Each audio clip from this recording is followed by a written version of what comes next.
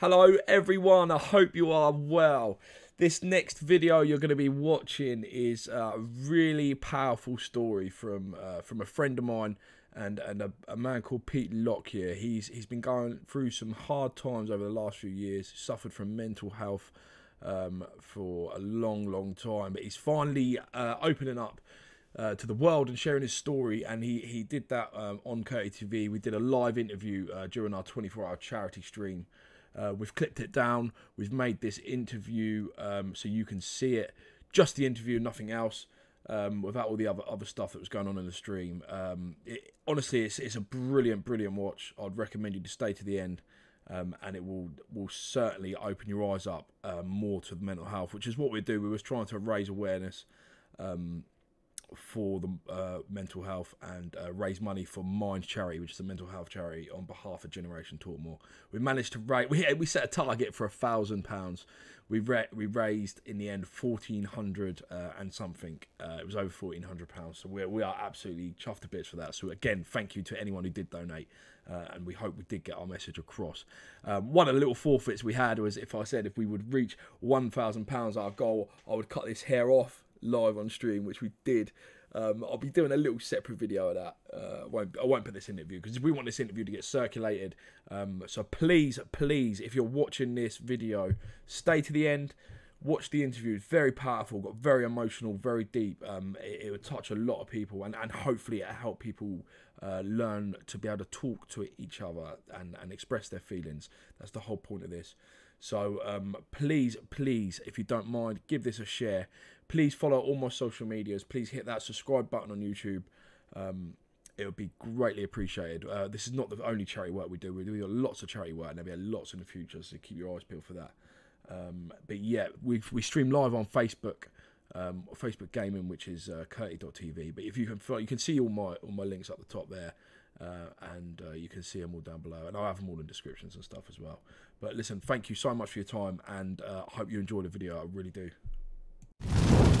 Firstly, fair play, mate. Fair play for doing this. It takes a big man to talk, let alone talk in front of people, live on camera, and to potentially a video that's gonna circle the world. It's a big thing. You know, it's a big thing. It is. So hats off to you, mate, for doing that sort of thing. I think. The first question is what made you want to do this interview? Do you know what I mean? What made you want to talk, open up? I think that's a good starter. I think for me personally, the last 2 years, I've obviously gone through a lot. I've been inspired by certain people, inspired by certain situations. I've felt comfortable in myself now. Turning 30 was a big thing. Yeah. You feel older, feel more mature. I've not got that yet, Pete. And I just learnt to like myself, so it's time to give back and try and help others. That. Yeah, I feel good about it. Give me a room. Just turn this light on because it's a bit dim in here. So go out warm enough. Yeah. So basically, what you're saying is you've gone through a tough time. You're getting through it. You're feeling better. And you just want to try and help others. I want to try. This is why I'm doing this. I want to try and inspire at least one person because I've been inspired by others, and that's given me the strength to do this today. Yeah. Hats off. Well, it's going to be a few people in here, Pete, that don't know you and don't listen. For me, I know you. We've got Calvin with us today, give you some support, which is fair play, Calv, as well. Well done. Thanks, Calv. It's very good for me. We've got a lot of people on here who do know you and have tuned in especially to see this because they don't quite know what you've been through and what you've done. Of course. But we've also got a hell of a lot of people. We've got people from Australia, we've got people from America, a lot of people from America. Do you know what I mean? They don't know you, so we're going to just have a little insight of you, your background, your childhood, no problem, and whatnot. So starting from when you was young, your childhood growing up. I know it's a good one, but can you just explain just what it was like? So I grew up in Westbourne, which is a nice little village. Perfect childhood, great family, great friends. Living out in the country, we got up to all sorts like we do. A perfect childhood.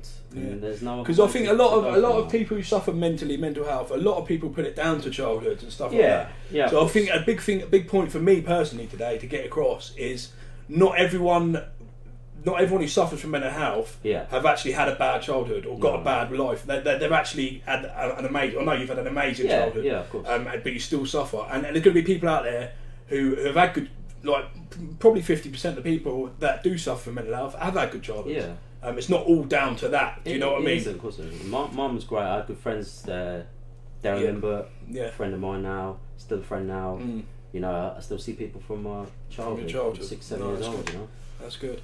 And how close were you to your family growing up? From what sort of age? From right young, when you was a boy, was you a mummy's boy, or you know, how'd it go? Definitely a mummy's boy. Yeah, I think we all are. Yeah, as a child, I would say you do normal things. We go family holidays, activities, like a typical boy, like a normal kid. Just a normal kid, like a normal family, good family, good upbringing. Yeah, sweet. So school and stuff, Pete, going into secondary school and stuff, you had friendships. Yeah. I mean, I know personally you had friendships in all different types of groups. You know, you got your sports people and your nerdy people, if you like. But you know what I mean? Emos. You were one of them persons. I know this because I was a good friend of yours in school. That you were friends with all these types of groups. You was liked by everyone. Do you know what I mean? You weren't disliked. You weren't bullied or nothing. Or was you? Do you know what I mean? No, nothing at all in secondary school. Like I said, and the term loosely is kind of in betweener. I know it's more of a humour thing now, but that is the term. Someone who gets on with every group, and that's who I was. Yeah, just confirm, everyone. We can hear me and Pete both before we get any further. I'm pretty sure you can, but we're just going to make sure. Yeah. Thumbs up. As soon as we see two, then we'll crack on. I just want to make sure there's no point doing the whole thing if no one can hear us. An acoustic voice. Yeah. That's why I can sing well. Everyone good? Everyone can hear us? Yeah, sweet. That's one. He's a very knowledgeable man as well. So going in, did you ever feel sort of something was wrong in high school and growing up? Was there a moment? So I would say, for me personally, you know, I've never been able to track it back to anything in particular. Okay. Some people can, I can't. So there was no individual thing that caused... Nothing happened, nothing bad, nothing like that will cause it. You change, obviously, like we all do with teenagers. You go into year 10, year 11. Yeah. I think that was the first point in my life where I felt like I was different. Yeah. And that's being truthfully. Yeah. You know, you hit puberty, you start learning different things. Yeah. So I would say year 10, year 11, 15, 16. So that was when it sort of gradually come to you that something was wrong. Obviously I wouldn't know what it was. No. But especially that age. I would feel odd. I wouldn't feel normal. Yeah. And that's part of being in different groups, I guess. It sort of makes sense. Maybe.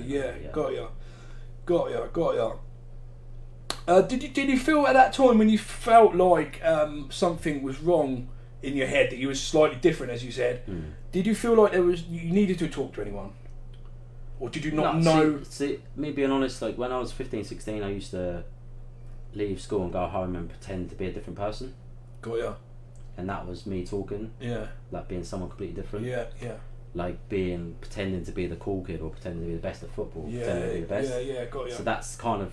That was your way of talking to someone. Exactly, because I was 15, 16, we're lads, we play football, we go out drinking, whatever. Yeah. We're in that sort of way. So you sort of not, you sort of without knowing, but looking back now. It's clear now, but at the time you didn't know. No, not at all, And also, so going into sort of when you finished high school, or when you was finishing high school, did like the thought of going into the big bad world, as they say, did that play on your mind? Did you see? There's a thought came into my head today because I knew this was coming. That the first ever time that I really felt something, I talked to myself out of going to college. Okay. From school, I talked to myself. I applied. I was ready to go. Sorry to butt in. You was very knowledgeable in school. Yeah. I remember you was in top sets, and you were very clever as well. Exactly. Yeah, and everyone else went to college, and I should have done it. Yeah. But looking back now, I talked myself out of going, and now I know that's anxiety. Yeah. From now learning. Now I know. But that's only from learning by experience. Exactly. At the time, I just thought, it felt like I was just being lazy. Yeah. And everyone else would have seen it as just being lazy. Yeah. But it wasn't. But I talked myself out of doing it. Yeah. And without realising. That would have been the first time maybe that something would have happened. Yeah, that probably was the first big effect it had on your life. Yeah. I think. It did. I must have. Sounds of it. Yeah. And so going into the big world, I know afterwards you went travelling a little while after. I mean, it's got a few years after school, but you went travelling. Was this something you felt like you needed to get away from all these troubles that have started to occur? Yeah. Or was it something you just always wanted to do, or was it a bit of both? Well, I think obviously what I just said to you, missing out on college and doing things like that, I had to try and find work.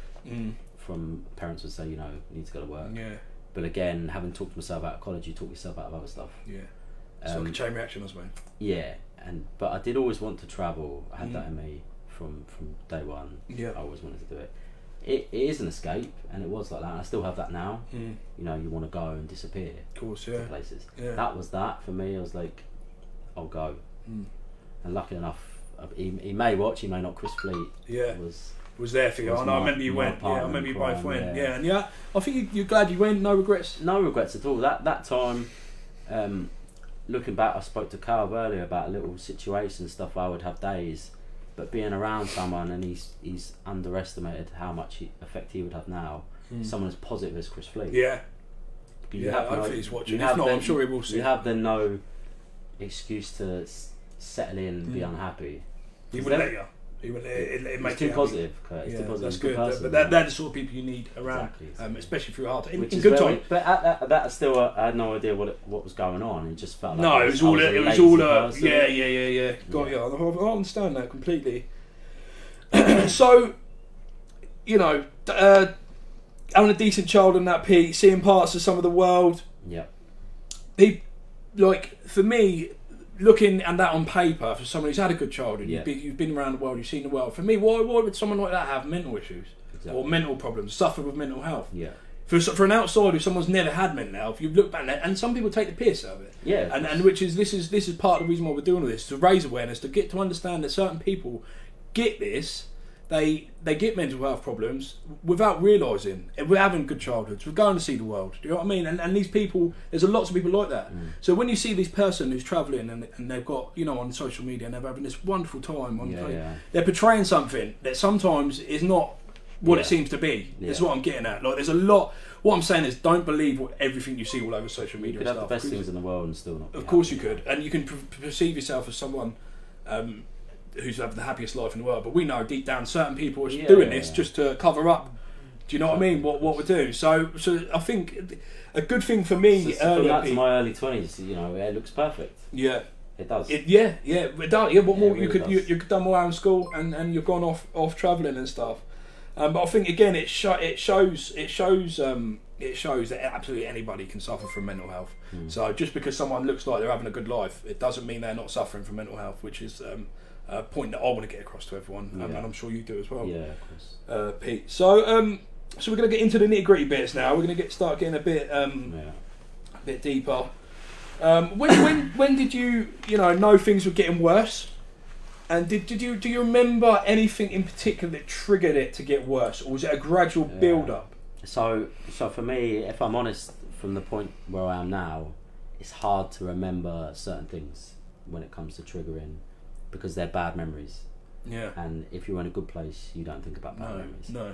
So I would say coming back from travelling and going back to sort of normal, we're looking at mid-20s now, 24, 25. That is a stage there at 24, 25 when, you know, I went back to work, I went back to jobs, whatever, and just things just were never right, and then feelings started to come forward in the sense of, you know, I'm not happy. Yeah. Even though I should be. Yeah, like I've done this good life so far. Yeah, it gets to that point where you just start still not really knowing. At this point, like you're talking like 6 years ago. Yeah, like we still had no knowledge. No. At this point, you're still thinking.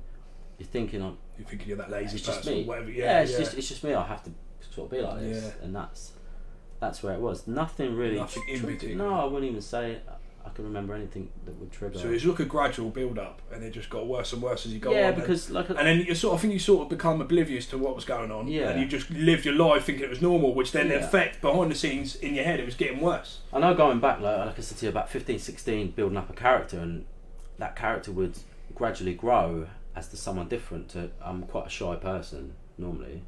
Yeah. But from 15, 16, without me even ever knowing, that character's building up. For a bad person, that is my bad side of my head. Not you, really, and it builds up a whole person. It's like I would have two people, and that's where at the stage I was at 24 years old. That's what I was doing, and it was that person I was being. Yeah. So it was not this good Peter we know. To everyone else, it's still normal. Yeah. And the people you meet and you don't know that they think that's you. Yeah, exactly. Do you know what I mean? And then and in times you probably like that. Yeah. Do you know what I mean? You love that. You lived off it a little bit, maybe. Yeah. But for people that actually know, one being myself, knows that ain't peak. Do you know what I mean? Exactly. Your family and parents, what we're going to get onto in a minute as well. They know that's not my peak. Do you know what I mean? And Yeah, so we're mid-20s, and then like I said to you, that's when you just start, because you're getting older. You start learning about stuff. I've been around the world. I learned about people, different types of people. So then I start maybe looking at myself. What's kind of a little bit deeper and things. Yeah. So going on to sort of some of the effects it started having on you, waking up every day. Yeah. Just describe to us, like what was that like? I mean, I know from what you've told me, could be a story. Yeah, even to now, like it's not easy. It's you wake up every single day, and this is for anyone watching as well. You do not know what kind of day it's going to be. No. And that's the simple of it. Yeah. You do not know how you're going to feel. You don't know if it's going to be a good day or a bad day. And at that early point, I don't know how to control it. So if it's a bad day, it's a fucking bad day. Yeah. And that's it. Serious, yeah. But I'm dealing in my head. So you're waking up to the unknown, basically. Every single day. Every day. Without a doubt. Yeah. And going to bed, same thing. Yeah, you don't sleep because you're thinking about what that day's been. Yeah, or what's going to be tomorrow. And this is the anxiety side of it. I know people will understand this as well. It ticks. Tick, tick, tick. You sleep. Never switching off. No. And when you don't know what's going on, it's multiple. That's when the bad stuff starts happening. Exactly. It's leading more of a path than I thought it would. Yeah. Actually go. Yeah. So this then started. It must have started having effects on your friendships, your relationships. Yeah. I mean, I know that you were coming across to certain people, your friends, your family, in a way that you didn't want to. No. And the way that it's not you. Yeah. Do you know what I mean? So just talk to us about some of the friendships maybe you were lost. And I know you said to me previously you do want us to have a few apologies. Like, just in general. At the early 20s, when I would talk to people and they would be like, Pete's cool, he's fun, like, come do this, come do that. Any time where I would just ignore anyone or not go to things, it's because I would talk myself out of it and then think, why have I done that? But I've gone too far. I can't go back on it. And then I would accept the fact, because there's no real care in there, that person's gone now. Simple. Yeah. Lost a friend, gone. Yeah. But that was the bottom line of it. What, yeah. You don't really care because you didn't care because not at all. You don't know what's going on in your own head. So why would you care? I suppose in effect it could have been one less person to worry about. Exactly. Maybe, yeah. Exactly. Which is not the way to be to friends and family. No, not at all. And this is difficult because you're at your best time of your life there in your mid-20s, where you should have good friends around you. And I know you're going to go on to the next stage of it where you start turning to other stuff to ignore these facts. 100%. But at the first point of it, it's not even. It's just like shutting yourself away. Yeah. And then ignoring the world. Yeah. And I know if you were to get some girls up or something I was spoke to in mid-20s, and they'd be like, he's ignored me. You could not get hold. You could not find me. You could not speak to me. No one could get hold of you. And I was so good at that. Yeah. So good. You learn to be good at that. It just happens because you're doing whatever you have to do to get away from everyone. At this point now, I'm like 9 years down. Where I built this persona up and I built this way of doing it. It was that good. Yeah, you come natural. It's second nature to you. Second nature, yeah. Man, so yeah, as you said, we're going to be touching on what sort of your get-tos and your sort of escape routes. Yeah. Pete, and I know you a lot of them you turn to drugs. Yeah. Which might get a bit deep now, personal stuff, but this is what you got to do. It's what you wanted to do. Yeah. Drugs, gambling. Yeah. What was the start of that? Can you remember? We'll start with the gambling, maybe. I come from a family where they like to bet. They like to have fun. I do. my dad's had similar issues growing up, but now he can control it. Yeah. And I always said in my head, I'm strong enough to control stuff. Like I always believed that. Yeah. But it's just like anyone who does it, anyone who turns to that stuff, if they're struggling deep down, it is an escape because you forget about what's going on. And that's what it is. So what you're saying is when you're doing drugs, cocaine or whatever it was you was doing, and when you was doing gambling, you at that precise moment, you're free from everything. You think at this point, like I've built up a second person, a second character, who's confident, who's full of it, and then I've taken the drugs and the gambling, where it's like I need to show off because I need to keep being that person. And that's where it gets more extreme because you can't stop. Of course. And then once you've got that to them lows, you've got to hide that, I suppose. Yeah, like let me be honest. From now we're talking in jobs and stuff. Like I would go to work buy drugs and gamble shit loads of money that wasn't even mine. Like I'd borrow it or I'd lend it or whatever. Take it any way you can. Yeah, and then it would only come to the point where I'd lose it all, and then things would recover. I wouldn't sleep. I'd think about stuff. I'd get upset, get angry, get dark. But then I'd go and do it all again. Because I need to put that person back on. And it's and it's just adding fuel to a fire. Great term there. But I think personally, from what I've gathered as well, is the you're escaping the reality. You are. There's no doubt about it. When you're doing these drugs, and it's not just drugs and gambling. People turn to alcohol. Yeah. People turn to anything, don't they? You know, some people turn to gym, fitness. They use that. Do you know what I mean, or something like that? But what I'm saying is, you're getting rid of this. You're getting rid of this. These bad thoughts, these bad times in your head for a certain amount of time. And then as soon as that buzz is over, as soon as your cocaine high comes, or you're gambling addicts, or you've lost your money, it's heartbreaking. Bang! You're getting hit by a ton of bricks, and surely that, Pete, tell us about a few feelings of that. Was that worse when that happened? Because you're multiplying it by 100. Like if I was to just do nothing normally, then I'd come home, shut myself away, and feel depressed. But then with the extra added of that, losing everything, then it's not nice. No. And it would go on, it would be constant. Like I'd never sleep. I'd be upset for hours at the night, but then I'd go up and I'd go, put this fake person on again, go and do it again. It's almost like when you get in your bedroom, you turn into Pete. And shut. Bang, yeah, because that's the shy, quiet Pete. And then when you leave, and you bang. This big old... He hates that person that person is, but he's not strong enough to do anything about it. No, it wasn't. Wasn't strong enough, yeah. It's gone off now. Yeah, so basically what we're saying is it on that point, because it's quite a strong point, because I know there's a lot of people who are addicted to drugs and that are addicted to gambling and alcohol and certain things. Can I just push on that as well? I don't think you're addicted. Like I spoke to Cal earlier about it. I stopped myself doing that. Like it wasn't. So you wasn't in a drugs rehabilitation thing. No, I stopped myself. How? That something clicking in your head? Because that wasn't the main problem. No. But it took me a long time to realise it was. Okay. And I always said to my mum and dad when stuff came out, like, "Oh, I'll stop." And they believed it because I think they knew deep down I was strong. Yeah. But just had to do it. Yeah. And then to be able to stop that myself or control it myself, and then it's like. Switching that wasn't even the problem, and then it's like that's when I started to look at the other side of it. Yeah, like maybe that's not the issue after all. Maybe it's something else. Or build up of all, or either or. Yeah. So I think that the point in that is don't turn if you are having mental problems, you're struggling with money, anything like that. Don't turn to drugs. Don't turn to alcohol, gambling. All of that stuff's acceptable in moderation and in control. It's a short-term high, and it will add fuel to it, and it will make you a lot worse. And what Pete said, add fuel to the fire. I think so. Hits it on the head, but hits the nail on the head, shall we say? So with this drug problem, drug turn to gambling turn to mental health problems going. Surely financially, this then started impacting you massively. Yeah. Massively, because drugs are not free. Gambling's not free. Thousands and thousands.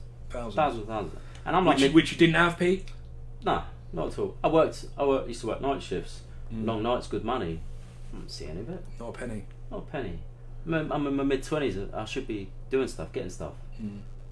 Nothing. Gone in a day, 2 days, 3 days. And then I've got weeks to think about it and try and recover. And when your month money comes in, boom, go on again. Happy bay for 2 days, and then you're back in the bubble. It's a vicious circle. So financially, did you cause any of your family problems with money and stuff like that? Did you take any money? Did you do anything that you shouldn't have done? I think for them as well. Like it was too easy for me to sort of turn to them and borrow from them, because they always would, because they're good people. They are very good people. And but if you're struggling mentally, even your mum and dad, you don't see them as your mum and dad. No. You see them as someone else. It's a big statement. That's a big. You don't know, but you see them as someone who's just going to bail you out every time.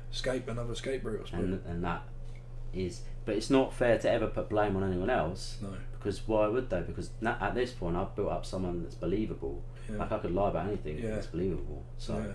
Yeah. Mad, crazy. So. As we've touched on your family a little bit, going into that, can you just describe how you think your family would have felt about it? You know, about this whole Pete that wasn't Pete. Yeah. That you say you used to tell them that you was fine or you was okay. Yeah. Surely they must have known I this. think, You I think wasn't. for them, because when they're older, I don't think they would ask in the sense of thinking I was struggling mentally. No, because they wouldn't know. so they just thought it was big drug They problems. just was problems, yeah, Big which can be gambling overcome problem. easier than someone with mental health. 100%, yeah. And I can't speak for them, but No. I know that they would know the person years before, that the shy, the quiet, the nice one. Yeah. They would know that, and I'm pretty sure in their head they would see something different. And they do see through sort of the bad. And you to, can't to just see. put it down to someone's grown up and they've changed that much. No. You can't. No, they know who you are, don't they? Yeah. Do you know what I mean? They're, at the end of the day. Your parents, at the end of the day, you know. Of course. They're not. So this was when you put, you know, when you hit rock bottom. We say the term rock bottom. I think you've told me before you've hit it more than once. Yeah. So what was the first moment you felt about that? And the first moment as well, where you felt like you had to talk to your mum and dad, your parents, your family. When was that moment? Because the rock bottom must have been that moment. So there was the first time was before. We start with when you had to tell your mum and dad. Yeah. Or was you hit rock bottom before that? Pete? Before, yeah. So Okay, the first time was before I turned to drugs and gambling. Yeah. The first time was where I didn't feel comfortable, wasn't happy, and that's where I had a suicide attempt. Yeah. Tell us about it. Which not a lot of people knew. Tell us about it. I used to walk every day to the same spot and just think every day about, you know, I don't belong here. Yeah. What, in the world? In the world, yeah. Just in general, like I'm fucking up every single day. Yeah.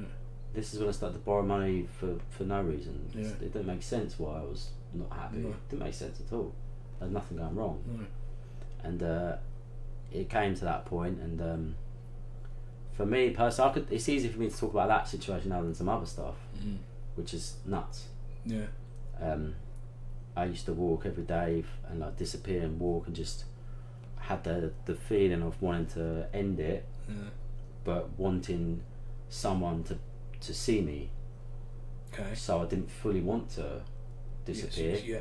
It's just a thought, but deep down I wanted help at that point without me knowing it, because I always wanted to see someone, and it always happened because we live in. So what you're saying is, when you say you wanted to see someone, when you're walking, I don't know wherever you was walking, having these thoughts, you'd walking in hope that someone's going to walk around the corner that you knew maybe to say hello. It happened every time because that's where we live. So and it's not even a big thing. Like I'd walk, I'd look at the water down Emsworth, I'd look at different things, or look at the train tracks and be like, I could do that now. I could.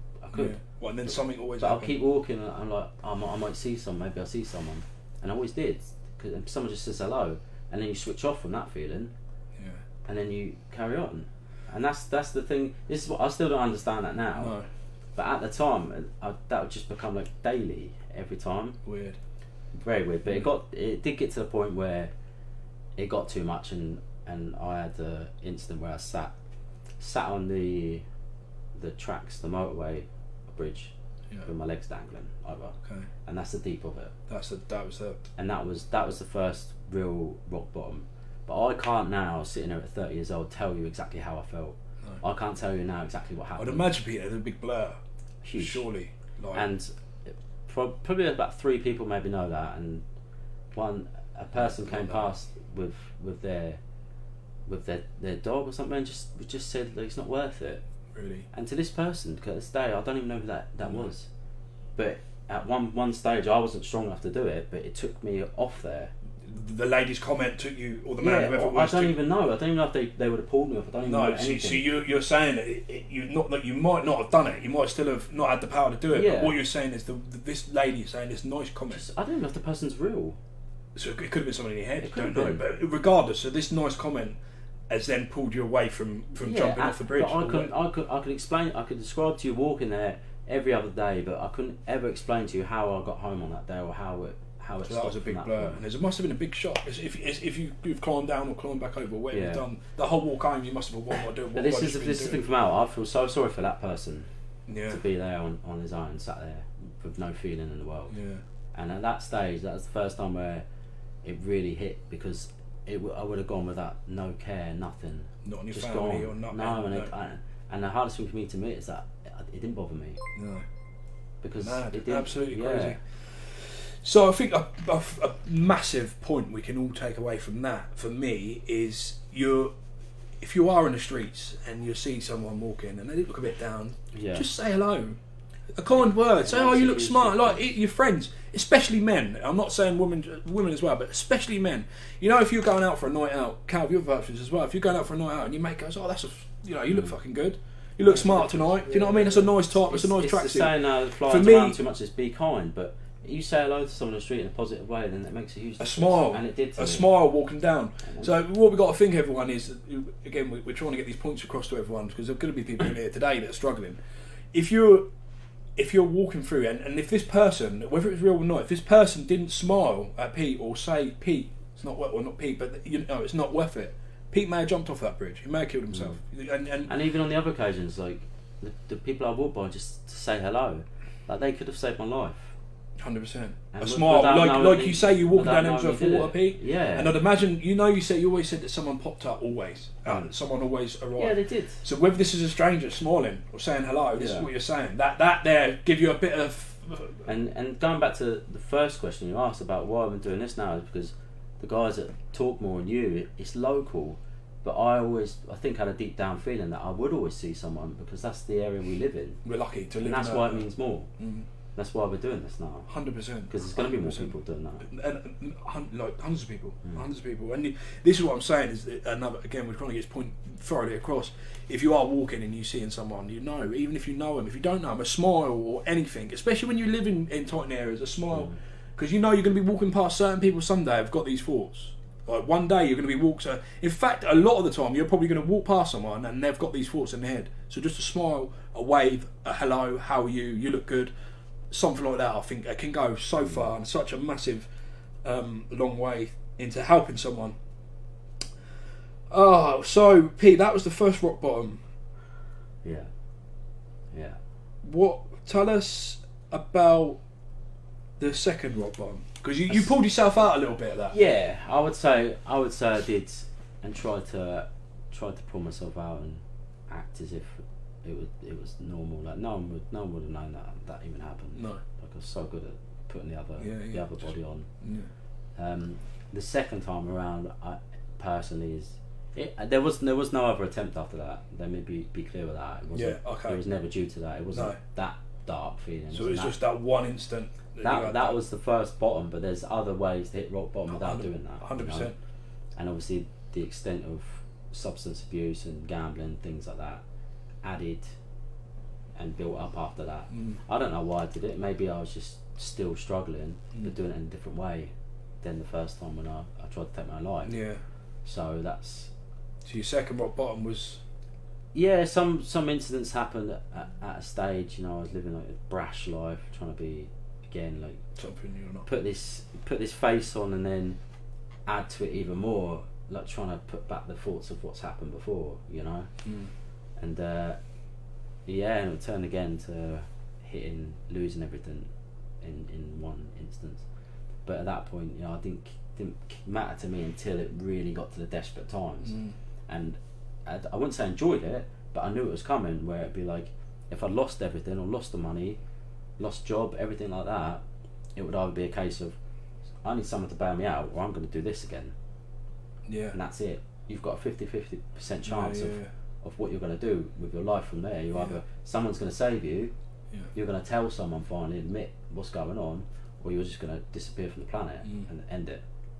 But I would let that get to more than one occasion. You're knocking on the door with and it is. That's a cry. Quick drink, soft drink. Right, yeah, carry on. And that's a cry for help. Yeah. In that sense, but not actually a real cry for help, because you're not actually telling anyone.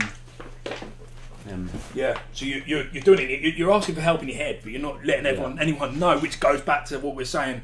Talk. And that's the whole point of this. You need to talk more. Yeah, and we get to the point where something happened, which I'm not going to go into because I don't think that's necessary. No, it's not necessary. Okay.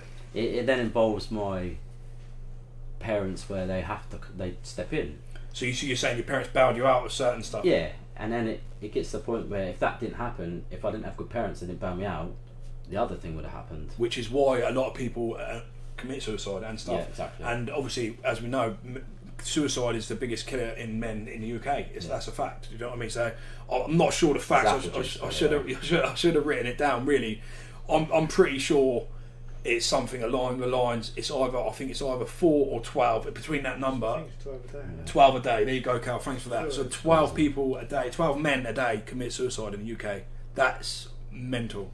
If you're looking at 12 people committing suicide, and I can guarantee you, I said this earlier in the stream, every single one of those persons who commit suicide have not talked. I'd say probably 95% of them have not talked to people, have not tried to talk their problems out before committing suicide. The other 5% they may have done it and wasn't enough, but what I'm saying is talk more. If you've got problems, talk. That's the main thing. Is there anything else deep you want to get to on that? So if we carry on from where that, because this now feeds on quite nicely, where they did bail me out, and it came to the stage where I had no other option in life but to speak about something.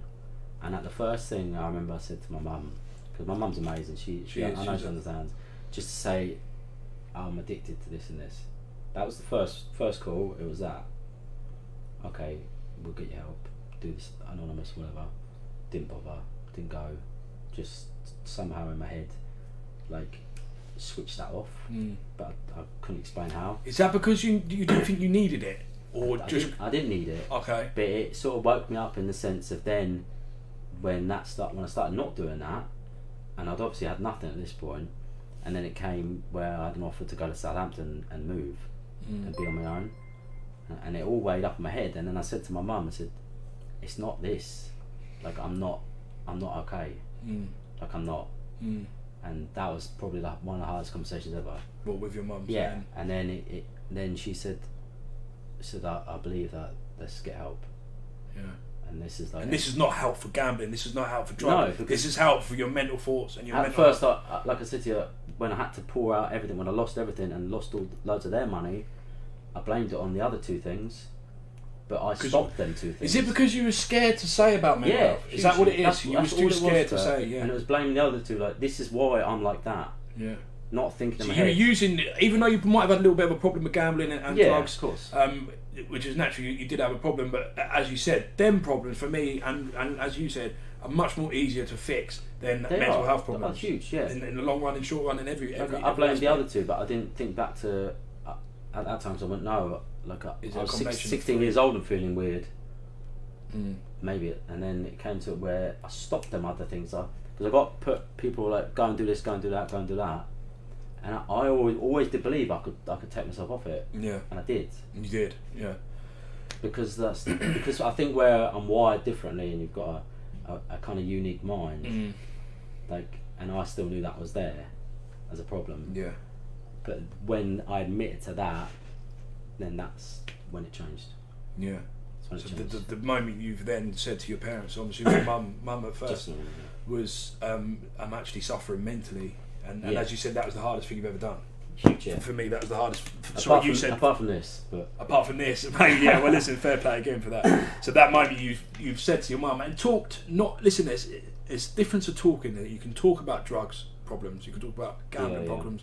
You can talk about being hungry. Do you know what I mean? You can talk about so many. But to talk about something like mental health is, for a man, more. Listen, for a woman as well, completely. But I think for men more, it's tough because we're meant to be these big, hard, strong men.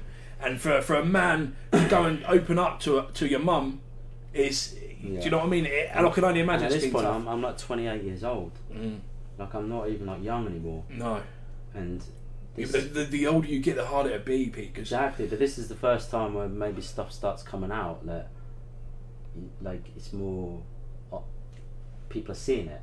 Yeah. Probably about 2 years ago. Am I right? 2-3 years ago. I think so. Like mental health, maybe. Yeah, two. So that maybe would have helped in the sense of where I thought, it sounds like me. What they're all talking about now, mental health. That sounds like me. Yeah. So it's not till you started seeing things published on social media, hearing people talk about mental health, do you actually realise, you know what I mean, I've actually got this mental health problem. I've got these demons in my head that I'm struggling with for all these fucking years, excuse my French, all these years, and I haven't been able to put a nail on it. That's 12 years at that point. 12 years. It's a long time to suffer. But not even what we've got to get to, this is just you, there's hundreds of people out getting this as well. What you got to think is, there's people especially like our older generation, our grandparents, our parents, They're not used to having all this publicised. So imagine what I always think about. Imagine what they've gone through back in the day, because this mental health ain't a new thing. No. This has been around since the start. Do you know what I mean? And all these people have struggled for all these years. But we're lucky enough now to have social media, friends, telephones, everything like that, internet and stuff, where we can now get it out there and get the point out there and start spreading the word. And mental health is a massive thing. It's one of the biggest things ever. And it's time to talk about it. And let's make it. This is why we're doing this stream. Listen, we're nothing in this world. This little house here with 3 people, the world's huge. But if we can get 10 of us doing it to start, and then link on to another time, so that's 100 people. 100 people then doing an awareness thing. Do you know what I mean? And then link out, and eventually, surely the word's got to get across, and not only just to mental health, everything. But we're concentrating on the mental health side of things. So, Pete, I think we can safe to say we've talked through most of the bad stuff. Yeah, there is some more like that. Do you want to tell us about anything? Yeah, I think you should while you're here. There's certain things, and I wanted to be as open and honest as possible, but because people, I don't want you to walk away from here and feel like you've still got something inside. So get it all out. People will feel stuff, and I want them to know that that's normal to feel that. Like what? Just something different. Like from take your time, mate. Take your time, mate. Take your time, mate.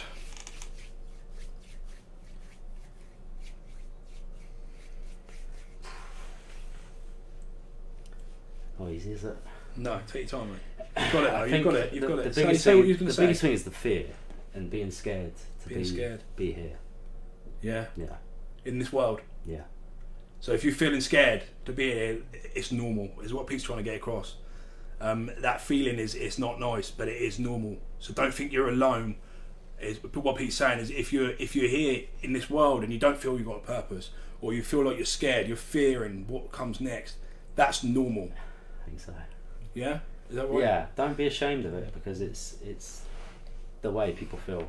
It's the way you feel, and there's ways to overcome it, and it starts by talking. There is, yeah. Which is why we're here. Why Pete's here now, to talking, to get out of that. It's probably the first time we talked about that. I'd imagine the fear and the scared, to be scared in this world. Listen, everyone gets scared. I don't care who you are, you get scared. The crazy thing is now is like having actual emotions, which is the nicest thing, but the hardest thing. Like yeah, now. of course. You're not used to it, so you're still getting used to it. I've never been able to show it. You're still getting used to it. Show it. But there's nothing wrong with doing that. The last time I cried was around here when our friend died at 19. Yeah, fuck me. Yeah. That's like 11 years ago. 11 years. It's mad. Holding stuff in, and that was it. But listen, fair play. But as I said, we've touched that bit. It's normal to be scared, and fair play, Pete. I know that was going to be the hardest bit for you, and that was a bit. Pete, last time I met Pete, he said there's a couple of things that are going to. It's words. It's words. It's fear. It's being scared. Look how easy that was. How easy was that? Well, he just said that. No, but listen, you just said that like that because you've already talked about it now, which it's another point. Like not feeling, and like it's darkness. It's not feeling safe. It's not feeling like you belong, but.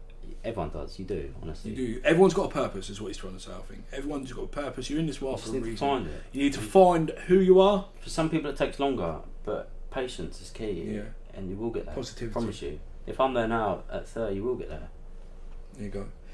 So let's start going positive. Start looking forward. The road to recovery. To start with the road to recovery, mate. What steps did you take? Yeah, did you go to any rehab, or did you go to any classes or counselling? So I know I mentioned to you we go from the second time when I admitted to my mum that I needed help, like I wasn't right. She said okay, but she didn't know what to do. She wouldn't know what to do. So we went to a local GP, which I urge everyone to do. Obviously, trust your GP. Yeah. Because they do know. Of course they do. They're trained. They've never seen it. And unless you talk to someone straight away and you think he won't believe me, but you should. You should have trust in someone. Yeah, and we went through stages. Obviously, at this point, I was ready to just try and push through. It wasn't easy. It's not easy. No, it's never going to be easy. It's not. But it's something you've got to go through. And we then got referred to mental health clinics in Havant. Like checked for bipolar because obviously. Things going on. But I said to you, one big turning point, and this is only like a year and a half, 2 years ago. That's how quick things can change.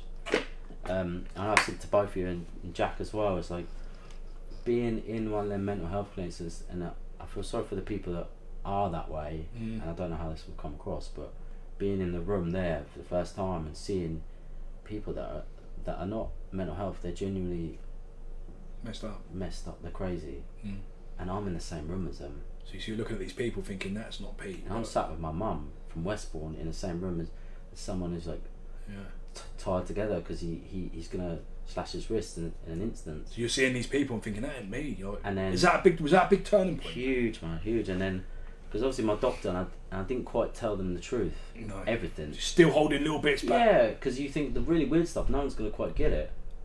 But then it got to the point, and at that point, seeing that, and I went in the room with a lady, I can't remember her name, like a therapist or something, and I thought, do you know, fuck it. And that's the way I thought, honestly, like, fuck it. Really? I'm going to say everything.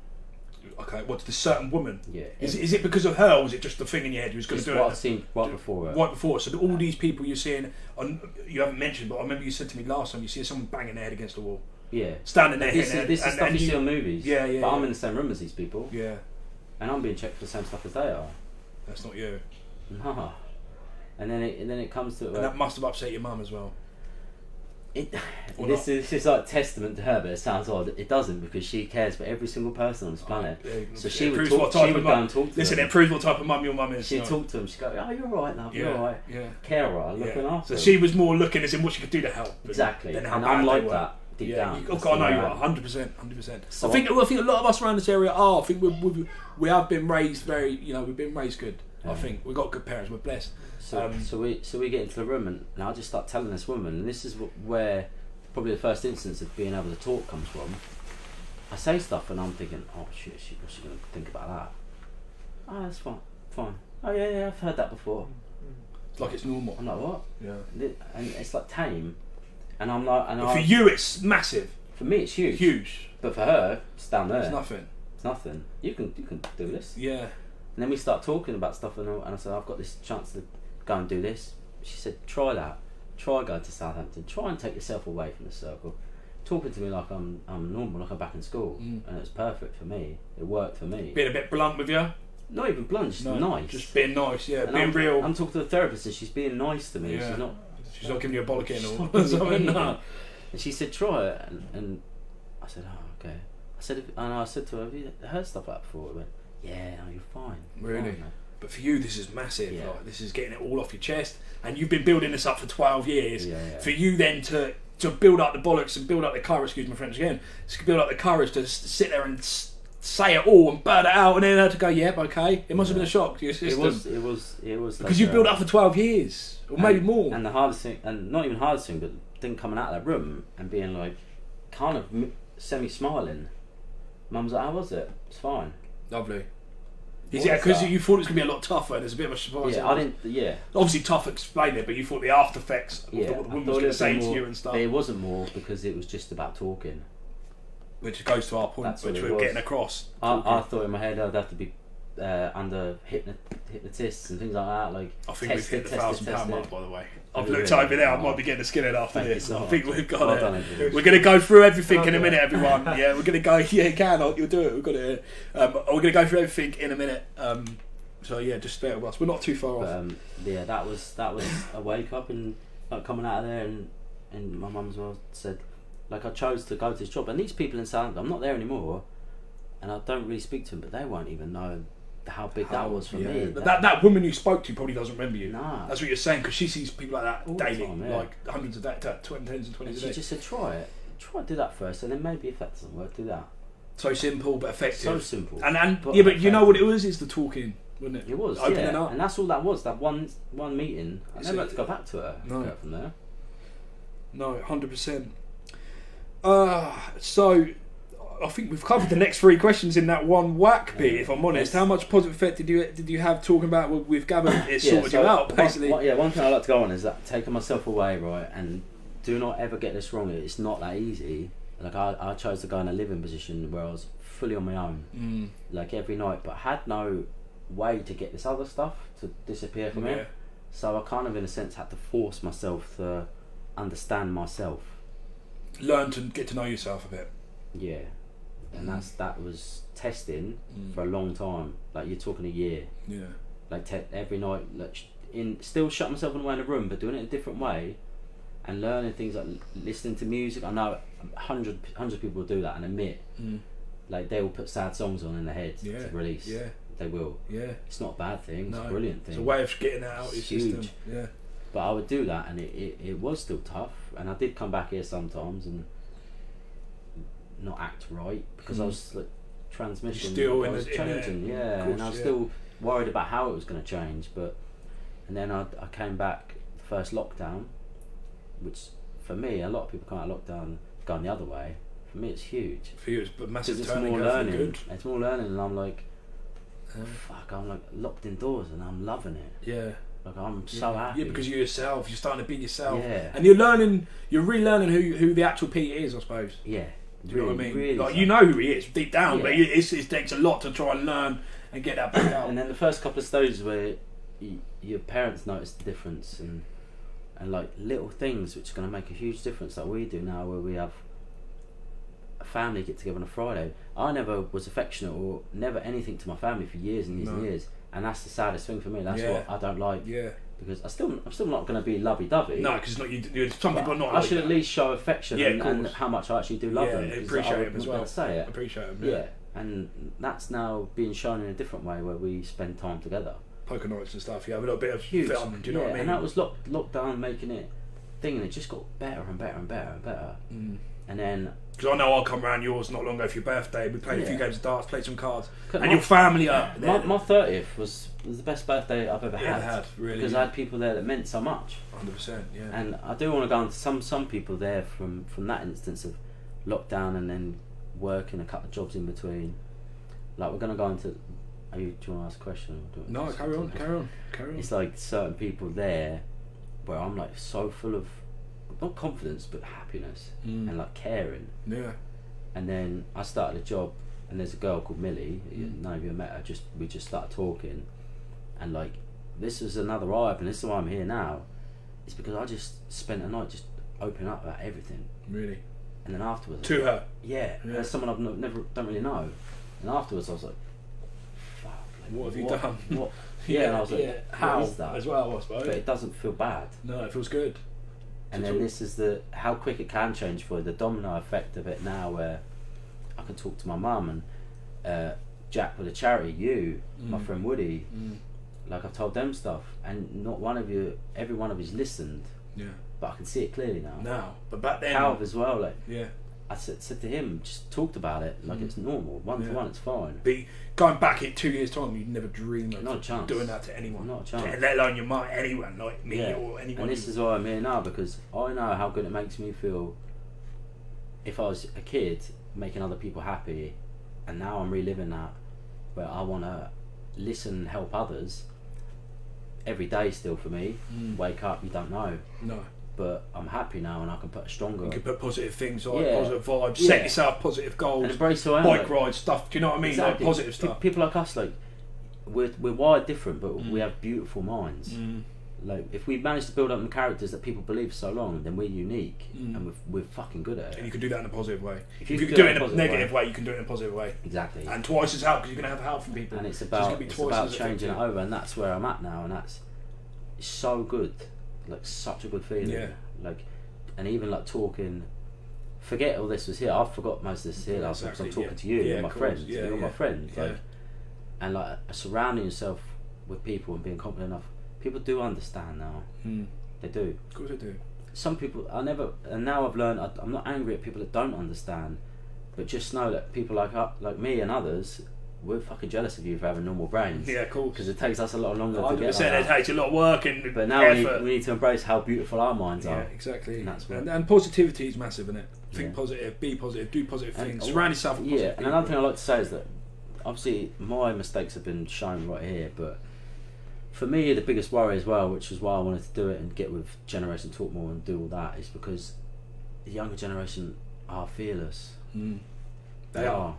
They are. And that's in the bad, and it's very scary. Very scary it is. And being a parent, I'm quite nervous and not looking forward to it. I'm not gonna lie. People can come forward with.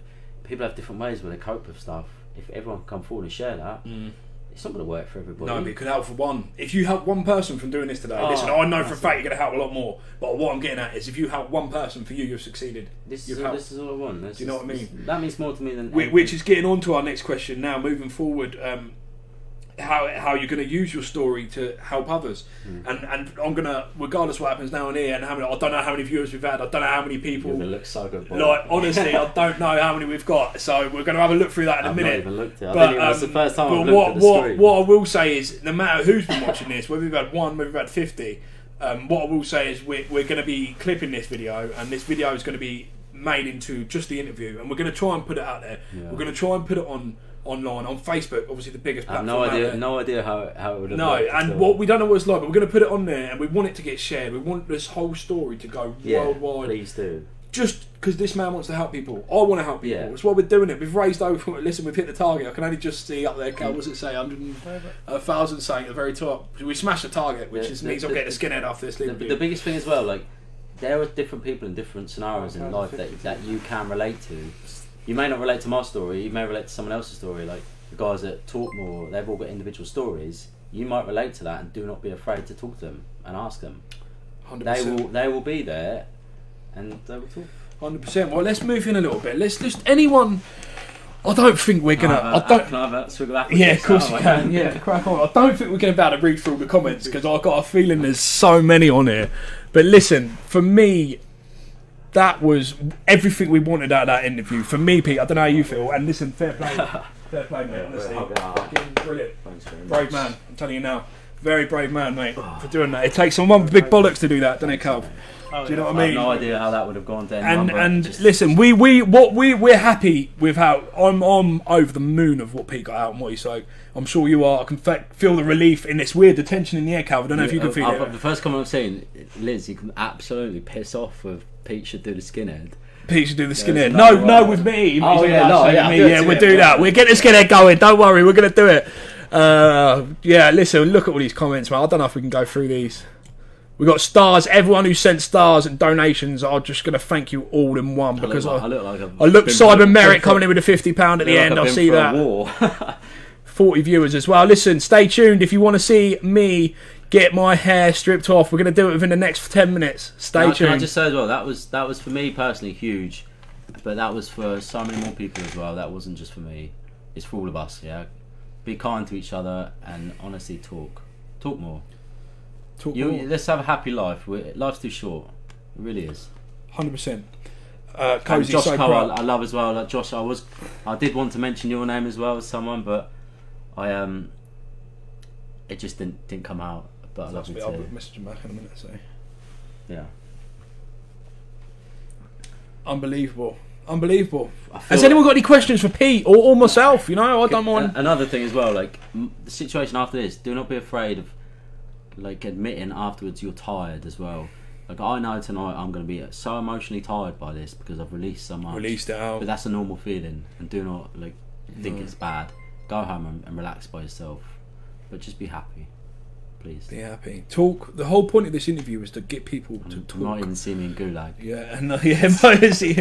Respect. Listen, there's so many kind messages. Any questions for Pete or myself? Like, I Pete for myself. I weigh about 2 stone. I just want to thank you for coming in though, and honestly, it means a lot. It's another thing, Kurt as well. Kurt's been there for me for a long time, and this is why I'm here today as well as a platform for that.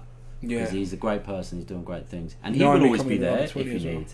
Again, it's what I was going to get onto, and it's not just Pete I can talk to. Listen, if anyone's got any problems, anyone wants to chat, you know where I am. Listen, I'm a message away. Honestly, I'm open-minded. I heard someone early on say I should be a mentor and for mental health and stuff.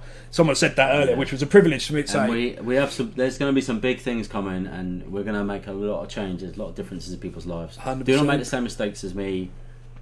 Talk more. It's never too old or too young to start again. Do you find lockdown here? We've got some questions. Jason Richards, do you find lockdown made your mental health harder to cope with or easier?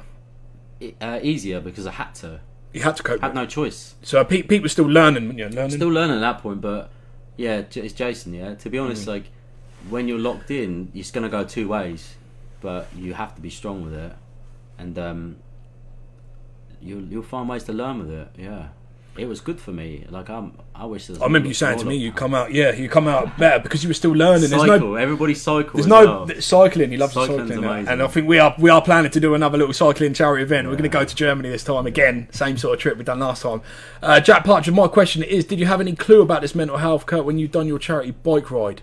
Good question. That was at a very difficult stage. It might be asking me as well. You know, we'll both answer it. I'll answer it first. I didn't know. I didn't know about his mental health there. No, I knew. That's a brilliant question. I knew. Yes, it's a great question, Jack. Unbelievable question. Not just a pretty face and a man with a big wallet.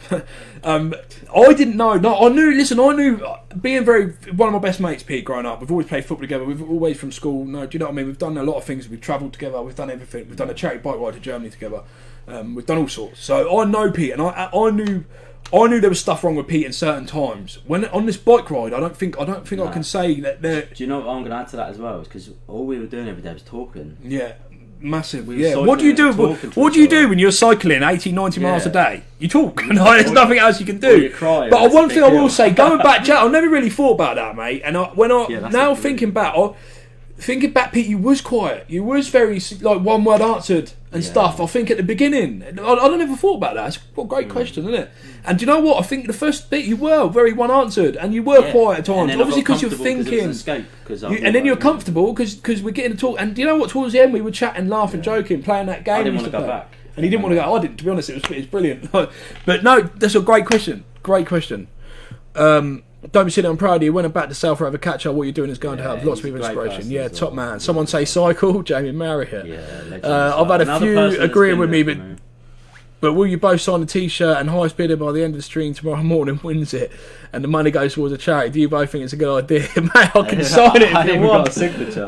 But listen, who wants my signature? Like what? But I'll do it. Listen, if everyone's down for it, put a thumbs up and we'll get it going. This is very important. People are saying that 100% knackering. It really. It takes a lot out. Yeah, Emma Hayward, get that wrong. 100% knackering. But don't let it get you down afterwards. Just keep as a positive. Like I'm tired for a good reason. 100%. Tommy Lee James, what are you dropping? What are you dropping? You off? Sorry, I don't know. Dave, thumbs up.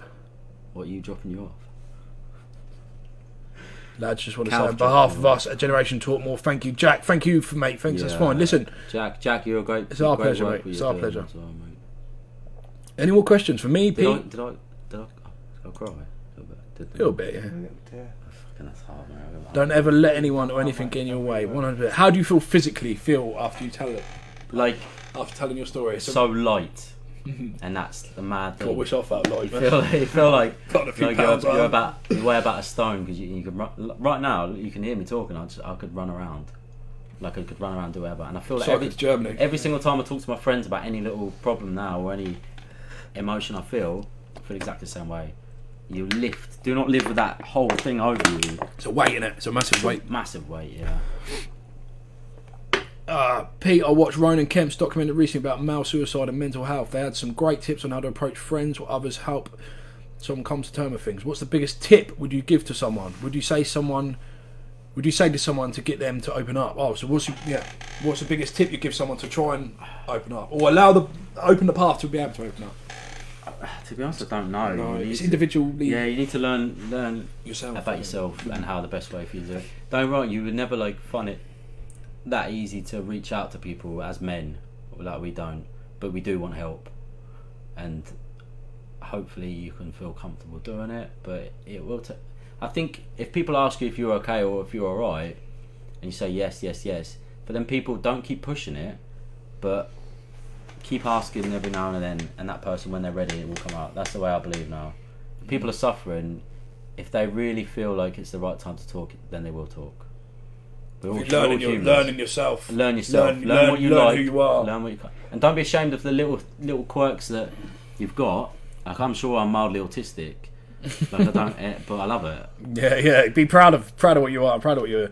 I lost my brother-in-law due to giant inspiration. Damien, I'm so sad to hear that. It's not good, mate. Which hopefully we've done you justice today in our interview, and your brother's justice. You know, I'm sure he's proud of you. James Johnson, moving forward, Locks and Kurt, how will you now both approach everyday life? What's now changed after this conversation from both points of view? For me, it started changing. listen, Yeah, I've seen. It doesn't just change on the conversation. It started changing when, for me, the way I look at Pete, I knew he was struggling. I knew Pete was struggling. At times, he used to ignore me. He used to ignore me and phone calls. You know what I mean? And not answer the phone and shit. So you know something's not right, and you sort of you don't want to get involved, but you don't. You just want to. You got to let him find your own way. I think sometimes you're there, always there for someone. Yeah. But when we started talking more, and then him opening up, I say on his birthday, he opened up a bit to me that night. We've had a few beers as well, so he's obviously opened up a bit more. That made his mum cry. not anything physical, but yeah. So that was when it started realising that how bad it was for Pete. For me, approaching everyday life, I'm a positive person anyway, James. So I like to try and I like to try and be positive regardless. Pete. Yeah, I don't think it. I think this is the way we were at the start when we were friends. Like, it doesn't change that. All you got to do is skip out the middle bit, and then think how good the times were before, and they are again. So you can't forget the stuff in between, but look back and go, it's just part of being friends. That's what friends do for each other. I'd love to see Pete Store on a podcast, but mate, this is basically a podcast. CurtyDotTV. What more podcast can you get? CurtyDotTV. Do you know what I mean? CurtTV. Yeah. This is it. This is the way he wanted to show it. This is what he's done. Yeah, one thing I learned from that Roman Kemp dot was to ask someone if it's okay twice. Yes, we've got about this earlier. Here we go. That's a great point, Jason. I made a saying, Jason, to Kurt that. Yeah, I brought this up earlier. The biggest this is a very weird story, but I heard it in a song where someone was singing saying, "It's fine, I'm fine," and that is every mental health person's answer straight away. I'm fine, and people accept that. Don't accept that. That's not enough. I'm telling you now from experience, that's not enough. But do not keep pushing. But just ask them again. Are you sure? Okay. But do it in a way where you're friendly, And then if they don't answer, they don't answer. Go back a couple of days later and just ask them, "You alright? You okay?" And then you will start seeing it change because they'll start thinking about it. So what you're saying is fine's not good enough? Nah, never. If someone says I'm fine, that's not enough in this life at all. I feel like I'm real. So I said that, didn't I? Was it? That was Carver good. Jill there. I don't know. I think you've earned it, Pete.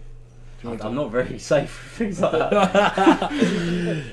How do you feel about chopping hair? Well, I'll let you know in a minute. I'll offer my spine uncles, bruise how much a killer. Almost every man's taken out. Honestly, exactly. It's the biggest. Shave the head. We're gonna get the head shaved. We're gonna shave the head. Another thing as well, that anyone older than me, I'm 30. Anyone older as well, they will be suffering as well. Don't even think it's a young person thing. They just learn to deal with it. I think you should cut it. I can't. I'll shake your hands. I'll have a go. Calvin Soper's here. Calvin's going to cut Kurt's hair. Hello everyone. Well done, Pete. Thanks, Done well, mate. Yeah, Jason. Yeah, I'd love to meet anyone. Like, my inbox is always open now as well for the smallest things. And if anyone on there wants to walk and talk or do whatever, you don't even have to talk. Just walk with someone. Yeah, Cozy. Calv's got a fantastic story to tell as well. He's just not quite there yet, but he's a great person. No, you can. I don't drink it. Sure? Honestly, mate. It's just really. I feel like I should kill zombies or something right now. Kurt's gonna look like Fiona, Jack, not Shrek.